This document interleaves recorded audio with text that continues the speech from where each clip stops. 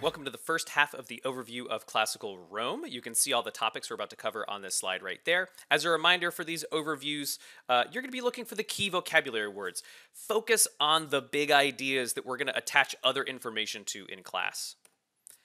Now you can see here in this big map of the world, you'll notice it's the same one that we saw in the Greek videos. And that's because the Romans were kind of getting started at the same time as the Greeks, maybe a little delayed compared to the Greeks and their development. But this word over here is the italics, and that is where you can expect the Romans to pop up in this story. So you can see the Carthaginians are over here, the descendants of the Phoenicians, the Persian Empire is over here, the Greeks are all right there. And what you'll see in just a minute is that when you focus in on this area, this Italian peninsula, there's some real advantages that Rome had in its development.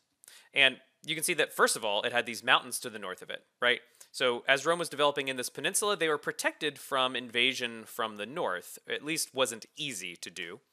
And Rome is also centrally located in this Italian peninsula, so they have access to both sides over here of the Mediterranean Sea, and that's really useful for trade and things like that.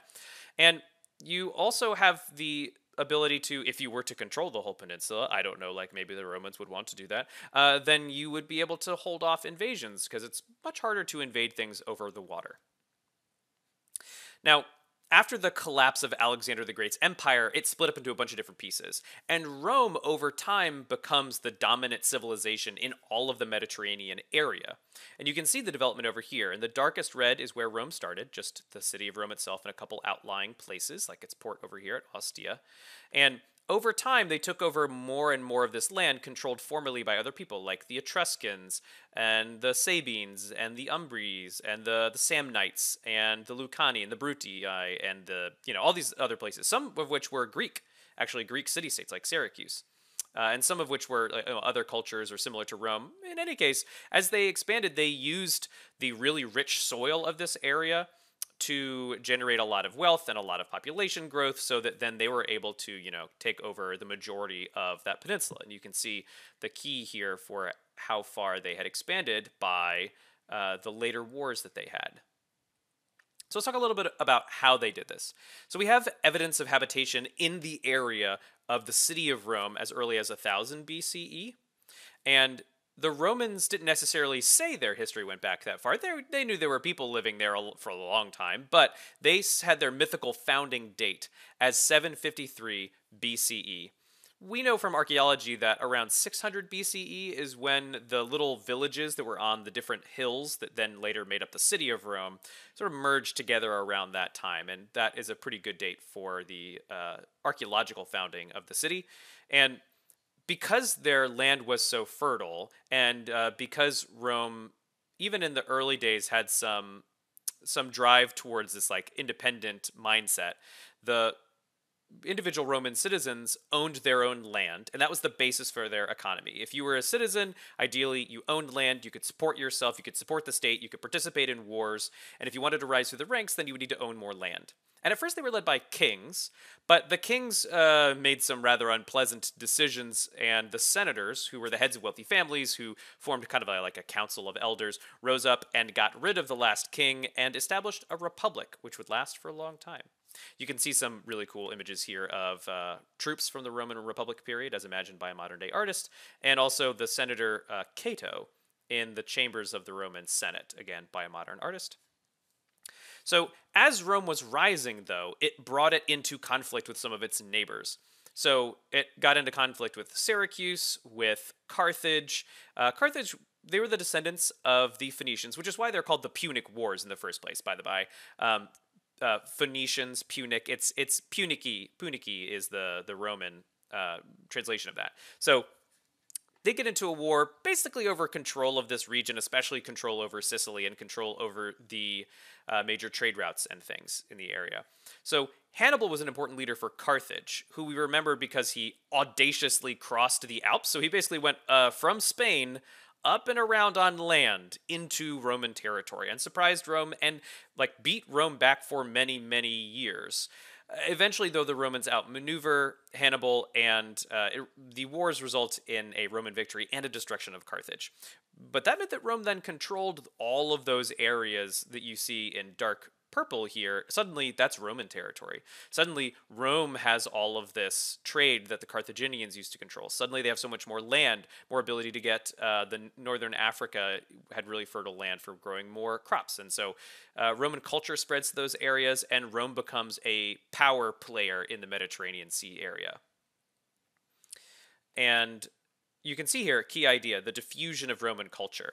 Diffusion means that it was passing into other places, across the barriers that were there. Diffusion is something passing across a barrier. So Roman society, like a lot of societies, is organized with the very powerful and wealthy at the top, and there are a few of them. In this case, they're called the patricians. And then in the middle were the plebeians. They're not as wealthy, but they were citizens. They often fought as foot soldiers, and they had often either they owned their own farms or ran shops or were artisans. But you notice they couldn't intermarry during this time period. And there were also foreigners, and those people didn't have Roman citizenship, and so were limited in their political rights. If you were enslaved, you definitely didn't have political rights, and if you were a woman, you also didn't have a lot of rights in Roman society. And citizenship is the big deal, the important idea here, which is if you wanted to be a Roman citizen, that meant that suddenly you counted among the people. And in Greece, if you were in the demos, the people, then you could vote on all the laws and rules. In Rome, what you did was you voted for an elected representative who would then vote on the laws and the rules. And even though the Roman republican system wasn't some kind of utopia where everybody had equal rights and stuff like that, that did set a pattern that later the founders of the United States would follow in setting up our government. So it's important to understand how their system worked and the ins and outs and flaws of it to better understand the establishment of our what we'd call a modern democracy. Now, you can pause here to take a look at this really cool chart. I'm not going to go over all of it. I'll mention a couple of the important ideas. But as Rome was a representative democracy, there were a couple different levels of the different structures within their government. So there were the assemblies, which was how all the people, all of the citizens were able to participate and vote for their representation in the assemblies. And that was lower than the Senate. The Senate was composed of current and past magistrates who served for life, which was something that the early U.S. Founders actually considered for our Senate. But the Senate and the assemblies were making laws and, kind of arguing and fighting with each other. But the folks who had the most power, maybe you'd call it executive power, were the consuls. And the consuls were two individuals elected yearly who managed army affairs and government and could veto each other. And so ideally that would mean they would never take power entirely, but it doesn't actually work out like that. And the laws of the Roman Republic were codified in this thing called the 12 Tables. It's a particular document we can still look at today. And the reason that's important is because they were public laws. You'll remember back to Hammurabi's Code and the laws that were established in Athens. This is a similar situation, and some of the important ideas from Roman law are the basis for modern law today. So it's really important, like the idea of innocent until proven guilty, for example, where the prosecution has to establish that you're guilty. You're not just assumed to be guilty. Roman mythology, their beliefs about how the universe functions, is a lot like Greek mythology. They're polytheistic, having many gods, and it's really important. It was integral to their culture, politics, and art.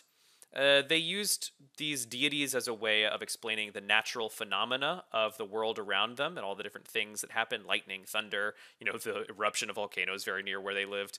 And you can see over here on the right-hand side that the Greek deities corresponded pretty well to specific Roman deities.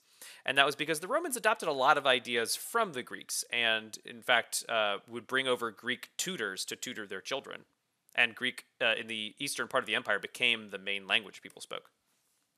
So the Romans left behind a lot of contributions. These are from more than just the Republican period, but it's a good time to go over some of these. There was the Pantheon, an important temple in the city of Rome itself. Remember, this is not the Parthenon, this is the Pantheon. You gotta keep those separate. The Colosseum, where gladiator fights and other spectacles took place. You have the ruins of the Forum there, but in its heyday, it was the main meeting place in the center of Rome, the center of civic life. The aqueducts, which carried water from distant places to where it was needed near the cities. And you can even see that there are these arches, and the Romans had developed a really fascinating way of creating arches so that you didn't have to just have flat areas held up by columns, because arches are actually stronger than just flat colonnaded areas, and so you can build bigger and fascinating buildings. Ptolemy there is an astronomer from this Roman period who created a really influential vision of the universe and how all the planets and stuff worked, which would basically remain the accepted version in Europe all the way up through the scientific revolution. And medicine was also an area that Rome really excelled in. Well, particularly the public health side of medicine. They had aqueducts, which brought in fresh water to reservoirs, which is a lot better than drinking whatever's in the river right now. And that meant people could drink from the fountains. They had baths so that you could clean yourself. They had latrines so that you could, let's say, clean yourself. And then there were sewers, which allowed all of the stuff from those places to leave. Just go ahead out into the Mediterranean Sea. And another important way in which Romans have influenced much later societies is because their language continues to be used today. Well, first of all, we definitely still learn it, and that comes through the Catholic Church, but also you see that it's used as the basis for these modern languages like Portuguese, Spanish, French, Italian, Romanian. But I'll also tell you, a lot of words in English come from Latin, partially due to the influence of the Church in the Middle Ages and the development of English. But those are called Romance languages, from Roman, not from romantic. And then finally, another important thing left to us by Rome is there's a lot of documents that we still have access to from the Roman period, and that includes Virgil's Aeneid, which is the mythical story of this Trojan warrior who leaves Troy as it's falling to the Greeks, after the whole Trojan horse situation. And he flees and ends up in North Africa and then ends up in Rome. And it helps explain a lot of Rome's past in a mythical way. So that's really cool. And we'll talk more about how the Republic falls next time. So I hope you're having a good day so far, and I hope you learned something interesting.